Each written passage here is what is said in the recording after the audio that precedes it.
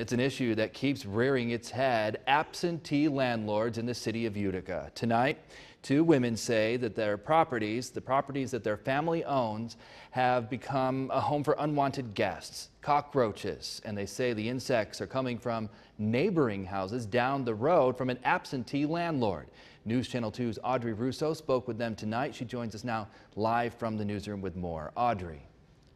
Don, these women grew up on Catherine Street where their children live today. They say the two homes never had an issue with cockroaches in the decades of their family's ownership. Not until, they say, a landlord purchased the home next door and let things get out of hand. Much like trying to stomp a cockroach, Debbie Wyborski and Cheryl Mazzara say trying to keep their neighborhood clean is an exercise in futility. The house is so infested that they're literally traveling up the block from Catherine and St. Anthony to Catherine and Tilden. They say the insects are starting to invade their family-owned homes. My daughter, she's a very light sleeper, and since this problem started, she sleeps with a light on. In her mind, she's always heard if there's a light on, they won't come out. They come out when the lights are off.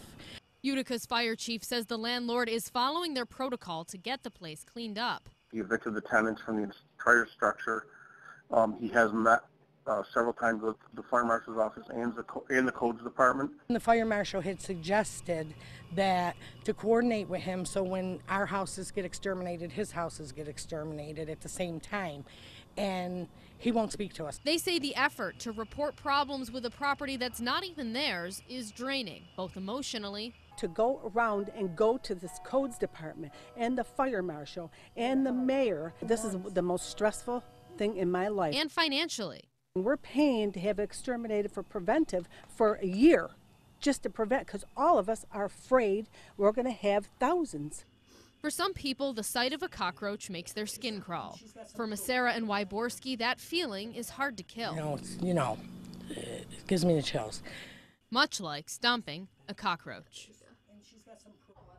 I tried to reach out to the landlord for comment, calling several numbers, but could not get a hold of him. Don?